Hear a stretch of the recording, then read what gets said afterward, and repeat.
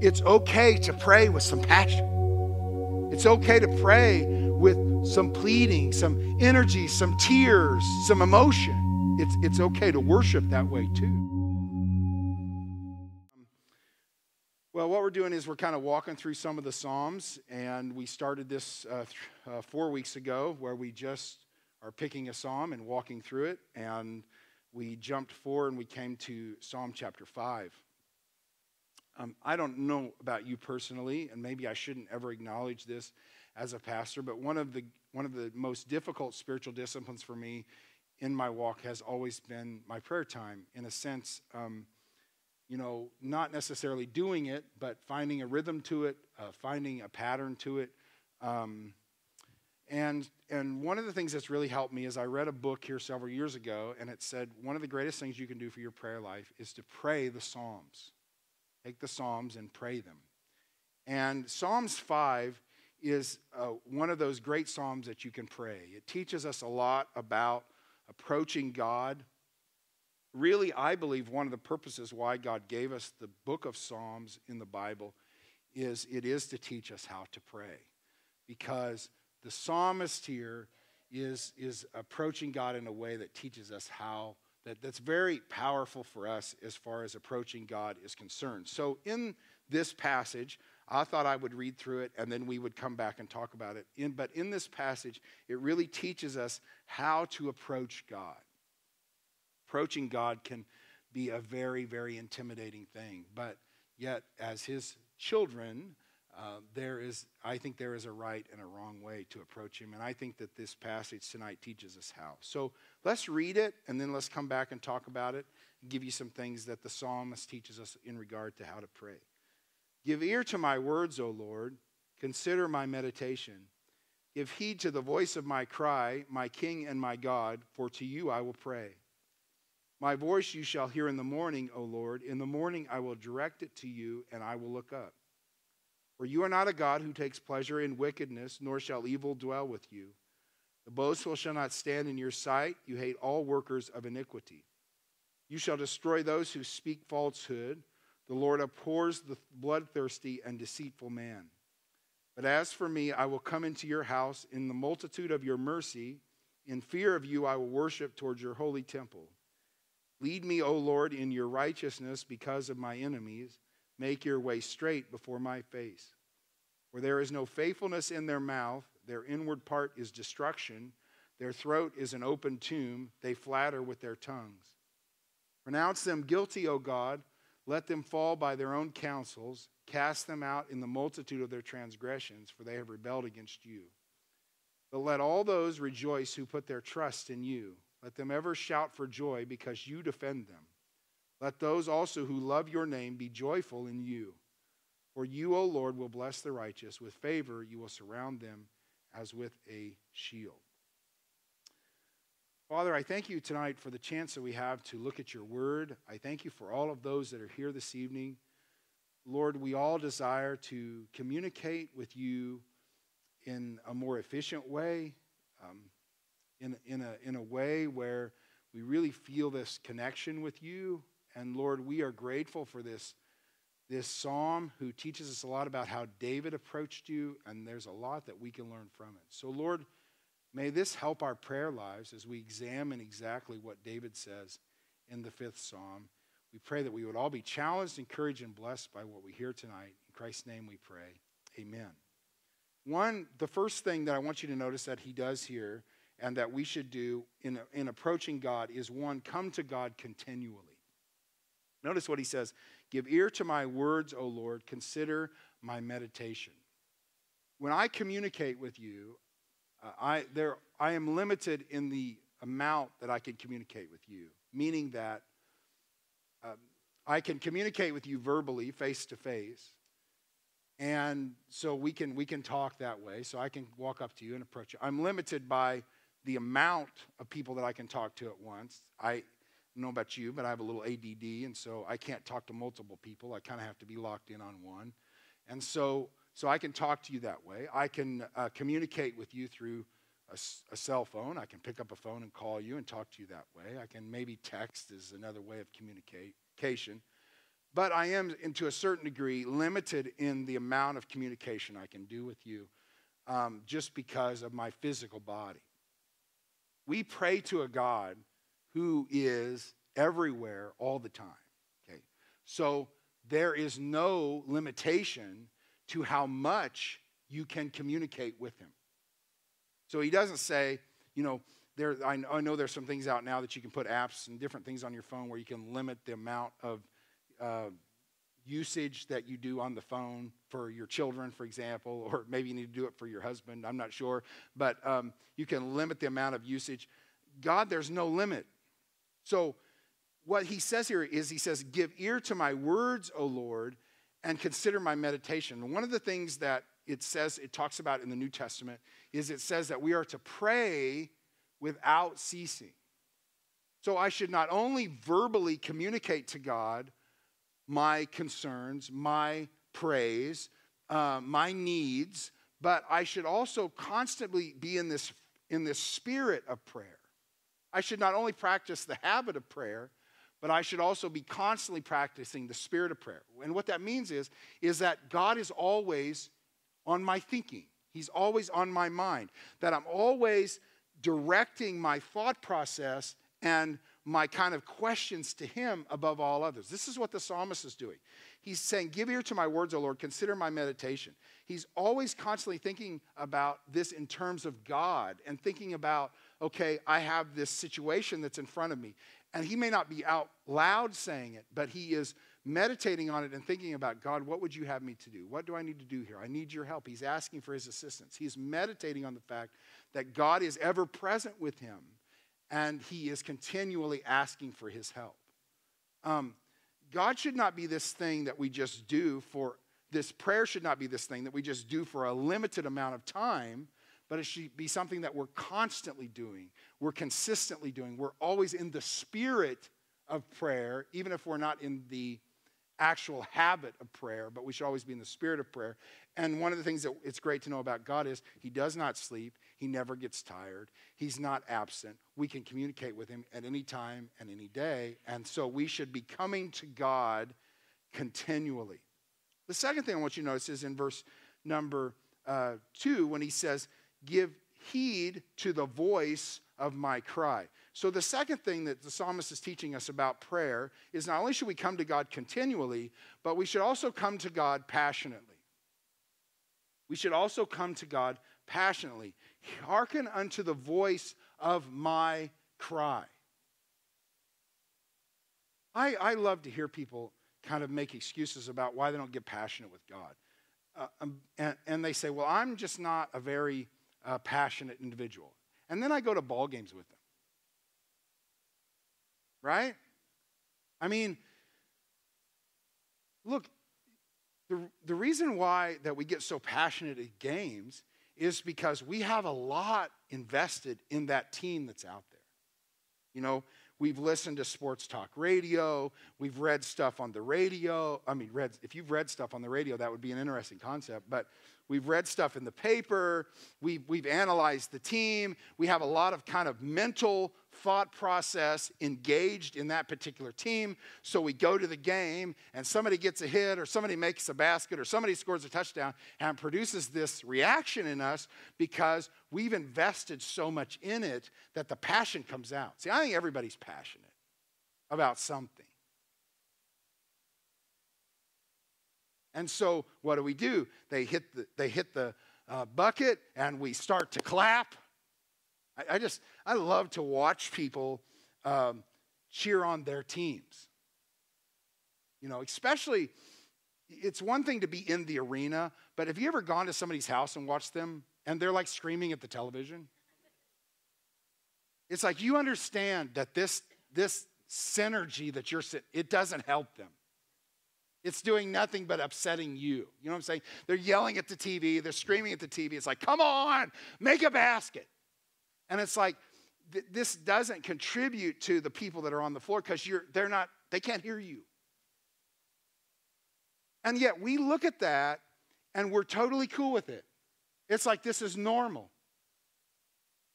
But we watch somebody passionately try to get God's attention, in a sense. And we think that's really weird. You got to be careful about that. The psalmist, I believe, prayed passionately. I mean, he prayed with passion. He cried when he prayed. He wanted God to work in this particular situation or in this instance more than he wanted anything else. And I think that the extent that we pray and how we pray reveals the passion of our heart. It reveals how much we have invested in this relationship. So when you come to God and you pray, it's okay to pray with some passion. It's okay to pray with some pleading, some energy, some tears, some emotion.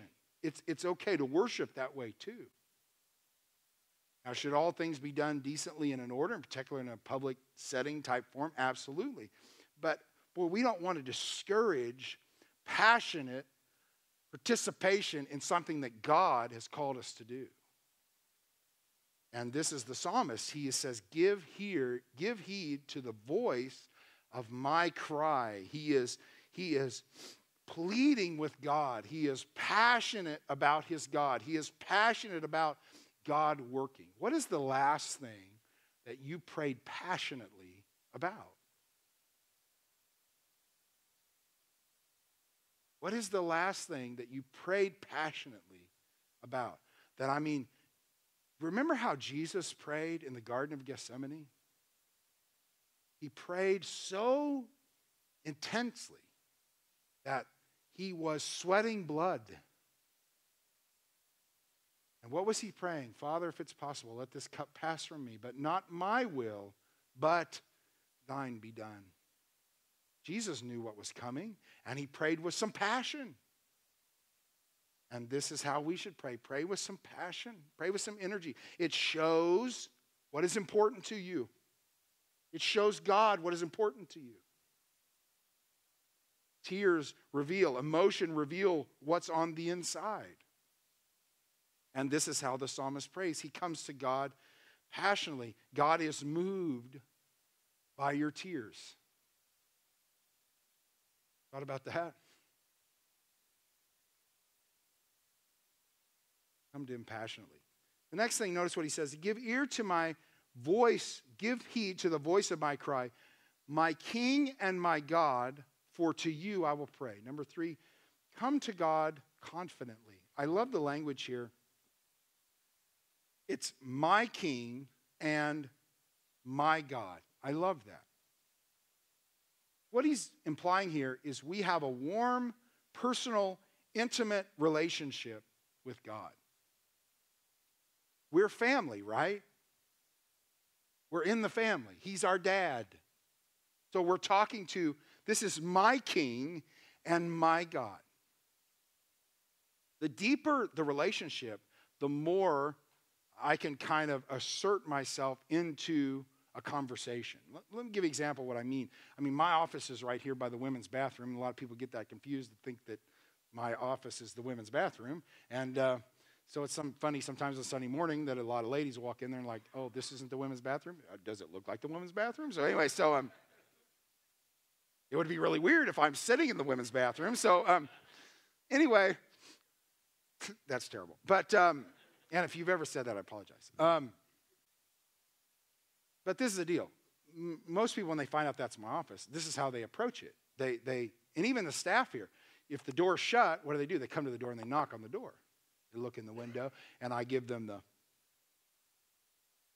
the node that they are allowed to enter. You know, I don't necessarily want it that way, but I appreciate their respect, you know, that I could be in the middle of a conversation or something. It's just a courtesy thing, and that doesn't mean I want that to stop. Now, let me tell you something about Karen. Karen never has to knock. She's my wife. So Karen doesn't have to come to the door and go, can I come in? She's my wife. And let me tell you about something about my kids. They don't knock at all. They just walk right in. Right? Because they're my kids. So my kids, even when they were little, it's like you have free access to Dad's office, whichever room Dad's office is. You have free access to Dad's office. So if he's in there, you can approach, you can come in confidently because who's in that room is my Father. In the same way, this is how we should approach God. Not timidly coming up to the throne. This is our dad. And dads love to hear from their kids. And this is how the psalmist is praying. He's saying, give heed to the voice of my cry, my King and my God. He's implying personal relationship. If you have accepted Jesus Christ as your personal Lord and Savior, you have a relationship with God. He is your Father. You're his child. You're in the family. So you can approach your dad with confidence. And you can come confidently to the throne. Why? Because of what Jesus Christ has done, right? What does it say in Hebrews? Let us therefore come boldly to the throne of grace. Why? Because we're in the family. But when I pray and when I talk to God, I want to come to God confidently. Verse 3, this is a great verse for our early morning prayer on 6:30 on Monday mornings. Verse 3, my voice you shall hear in the morning, O Lord. In the morning I will direct it to you, and I will look up. Number 4, the fourth thing is come to God consistently. Come to God consistently. Now, I don't want to sound legalistic here, and I'm not trying to imply that. But I heard a preacher say this. Actually, John Corson said this. He says, I find that when I do not come to God in the morning, I usually spend my evenings mourning. Why is that? Because of the fact that if I don't make God the number one priority, then God tends to get put off. And then I get to the end of the day and I'm like, oh yeah, now it's time to spend time with God. And mentally I'm shot and I'm exhausted and I kind of go through my Bible time. I think you should make it a priority in your life. First thing you do in the morning is you spend time with God on a consistent basis. And I'm a big advocate in that not only should you do it in the morning, but I think you should have a place. And one of the things we started is our prayer service here on Monday mornings at 6:30. And a lot of that is just to help you in your prayer time with God, because it maybe helps start the week off right, get you into some kind of a pattern where you come in here and you spend a little time in the Word, you spend a little time in prayer, and maybe then our prayer or our hope is that you'll do that on Tuesday, and that you'll do that on Wednesday, and that you'll do that on Thursday and Friday. And you get in this habit of first thing in the morning, you go to a particular spot. Now, maybe obviously that spot is not here from Tuesday through Saturday or Tuesday through Sunday, but at least you're kind of getting in the groove of this is how I'm starting my week, of putting God first and coming to God consistently on a consistent basis early in the morning. You know, for me personally, we have a love seat that we bought actually from Justin when he sold his furniture. And it's so funny because it's this love seat that has kind of a part in the middle where you can set drinks and stuff, and it doesn't move. And then you have these buttons that you push on the side, and it raises up, you know. And it squeaks incredibly loud. So you push it, and it's like, you know, somebody's dying out in the... That's pretty much exactly how it sounds too. So you always know when everybody's sitting, when they're reclining and when they're getting up. And but my habit, my pattern kind of is get up, and I walk out to the one on the right-hand side, and I turn my lamp on, and I sit in that particular spot, and that's where I meet with God every morning. And so that whole love seat thing has fallen apart because we've been so hard on it. I blame it on the interns who lived at our house over the summer, but we're talking about getting new furniture and stuff in there. But I want to make sure that we replace that, because that's the spot where I meet with God. And even if we ever sell that house, I'll drive by there knowing every morning that was the spot that I met with God on this consistent basis. Where we met. This is where I heard from him. This is where we talked about some really serious stuff about what God was doing in my life. And this is where he gave me peace. And this is where he scolded me a little bit. And this is where this is just that little spot kind of It may be a rocking chair for you. It may be in setting in your car before you walk into work. It may be, but have a spot where you meet with God early in the day on a consistent basis. And I don't want to, like I said, I don't want to sound legalistic about that, but most people who have ended up doing great things for God, they had a consistent time with God early in the morning.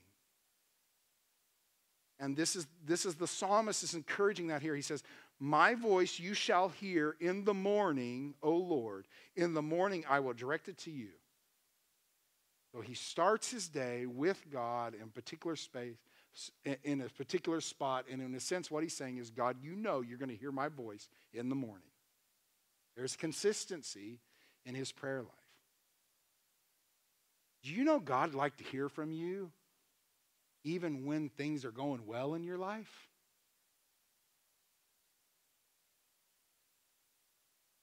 You know, we all pray when we're sick. We all pray when there's danger. Look, I've been on planes with terrible turbulence. I've heard people talk to God who was cursing him 2 minutes before. Everybody talks to God in a crisis. Isn't it? Don't you think that it would please God to hear our voice every day, even in the good days? Because God is a great God and a good God, and he deserves our praise. And we need to consistently lift our voice up to him and get our focus on him. Because this is what happens. When life's going well and we don't need him, we tend to then get our eyes off of the Lord and on ourselves. And we tend to think how awesome and great we are. And then trouble comes and we look back to God. This was the Israelites, right? They're always, things would go well, and then they would kind of get proud and take the credit for the success that was due to God. And so God would have to bring something in their life that get their attention. How about we just talk to God all the time? And that's what the psalmist did every day, good, bad, sunrise, it's raining or snowing. He is consistently coming to God every morning and saying, God, I'm here just to spend a little time with you, just to talk to you. What else does he say? He says, my voice you shall hear in the morning. In the morning I will direct it to you, and I will look up. Number 5, come to God expectantly. What's he looking up? He's looking up, waiting to see the answer. Now, I believe this about prayer. I believe that God answers every prayer that we pray. And the answer is yes or no or not yet. But I believe that when he says no, it is for his glory and our good. I believe that. So what I have to do is I pray and I bring my requests to God, and I come expectantly that God's going to answer. And this is the thing about God answering. God's going to answer in his time and his way. But I'm going to keep looking, and I'm going to keep praying, and I'm going to keep trusting. I'm not going to allow my head to hang because things are not turning out the way I wanted, or God's not answering the way that I wanted.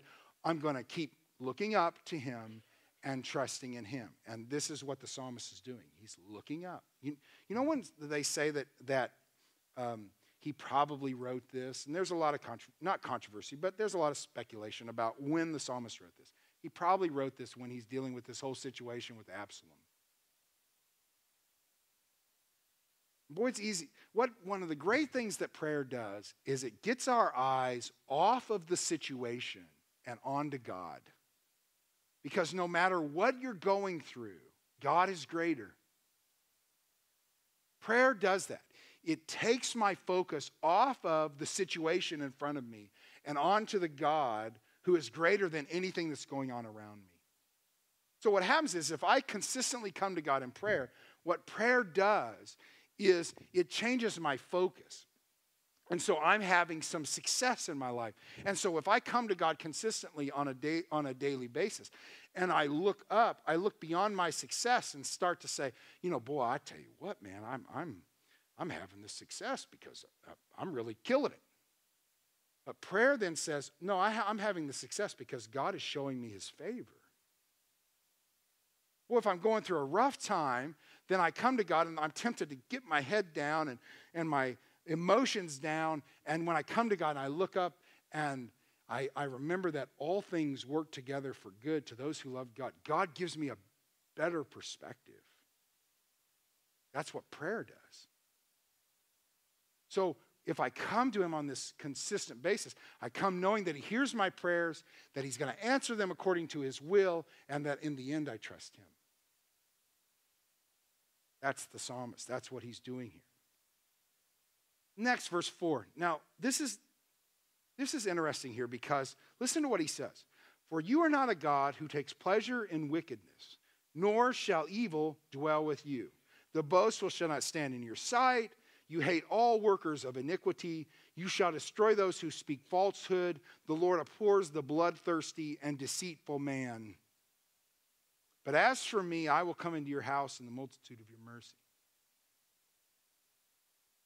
Now, when I first read this, I thought, okay, he's talking about if I'm going to come to God, I must come to God purely. But then I thought about who's the author of this? David. David has done all of this stuff. Right? I mean, he's been boastful. He has done wicked things. He has spoken falsehood. He has blood on his hands.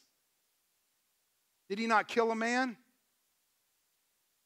Because he had an affair and he tried to hide the affair, so then he killed Bathsheba's husband. He's been bloodthirsty. He's been deceitful. He hid it from, he tried to cover the whole thing. So he says all of this, and all of this is true about God. Then he says, but as for me, I will come into your house. How? In the multitude of your mercy. In fear of you, I will worship towards your holy temple. How should I pray? Number 6, I should come to God humbly. There's not one person in this room pure enough to walk into the Holy of Holies and pray to God. But we have an advocate with the Father, Jesus Christ the righteous, right? So I couldn't come to God without Jesus. This should humble me. So when I come to God, I'm coming with the knowledge that this is possible because Jesus paved the way for me. Never forget that every one of us in this room stand on the shoulders of somebody else. We all stand on the shoulders of somebody who paved a way for us. And all of us in this room, every single one of us in this room, stand on the shoulders of Jesus Christ to have access to God the Father. And that should never make us proud. It should always make us humble. That's why prayer, that's why we advocate prayer. You can pray anywhere, you can pray in any position, but this is why we kneel a lot of times when we pray. We're getting in a position of humility. You're understanding who you are and that you have no access to the Father outside of Jesus Christ. Because our righteousness is as filthy rags in the eyes of God. Are you with me, church? So when I come to God, I come like David did. I come understanding that I can come to his house because of his mercy, and that I have this great fear, this great reverence for God, because were it not for Christ, I could not come at all. So come to God humbly. Then, number 7, the 7th thing he teaches us about approaching God in prayer is come to God specifically. Come to God specifically.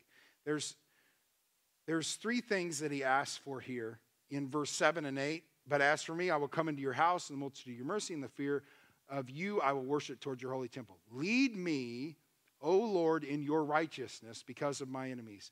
So the first thing he asks for is he asks for guidance.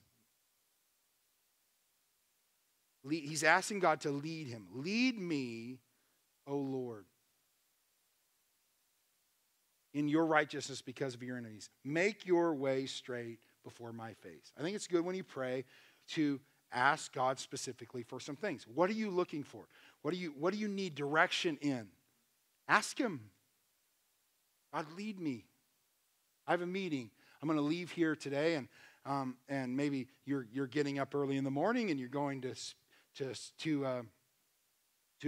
work, and you know that you have a difficult meeting, you have to have a difficult conversation, and so you're asking for direction. God, please lead me. Lead my mouth. Lead the words that I should say. Lead me in the path that I should go. Have you ever prayed about what direction you should take to work? Just a little simple thing. If prayer is something I think about all the time, then God should always be on this forefront of, God, what direction would you have me to go? What would you have me to do? What would you have me to say? I need your guidance. I need you to lead me. So the first thing he asked for is he asked for guidance. The second thing he asked for is he asked for justice. He says, for there is no faithfulness in their mouth. Their inward part is destruction. Their throat is an open tomb. They flatter with their tongue. Pronounce them guilty, O God. Let them fall by their own counsels. Cast them out in the multitude of their transgressions, for they have rebelled against you. So he's asking for specifics here. He's asking for justice. So he's coming to God with specific requests. Well, God knows everything, so I don't need to really be specific. No, you do need to be specific. Specifically ask for specific things, and that way when God answers those specific requests, you can see God at work. And so he's asking for justice. And then the last thing he's asking for blessing in verses 11 and 12. But let all those rejoice who put their trust in you. Let them ever shout for joy because you defend them.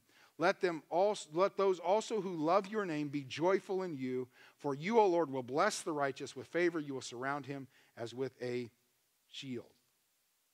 One of the things that I pray for this church the most is that God would continue to show us his favor.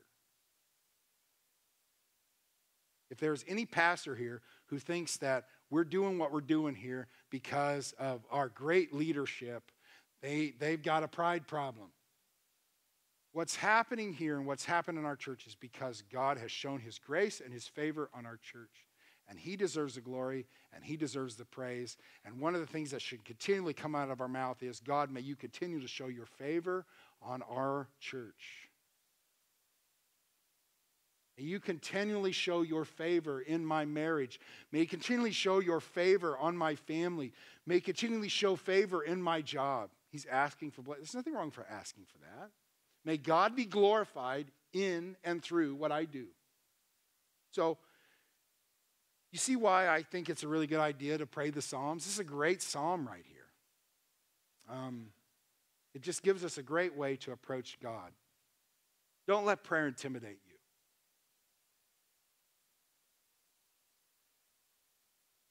Bad praying is better than not praying at all. And honestly, there's no such thing as bad praying. There's a lot we can learn from the Psalms. So what does the psalmist teach us? Come to God continually. Not only say it verbally, but be constantly thinking of God and thinking and asking for his direction. Be constantly in the state of prayer. Don't say, okay, I've had my God thing and I've had my God time. No, think about God all the time. Be constantly in the state of prayer. When you're at your job, be constantly thinking and asking God for direction. God will speak to you if you talk to him, in the sense that he'll direct you. So I'm in this conversation, and God, what do you want me to do? And what do you want me to say? And how should I reach out to this person? And what should be my tone? And how should I push this? Be constantly in that state of prayer. So come to God continually. Come to God passionately. Come to God confidently, consistently, expectantly, humbly. And when you come to God, bring specifics so that he can answer back specifically.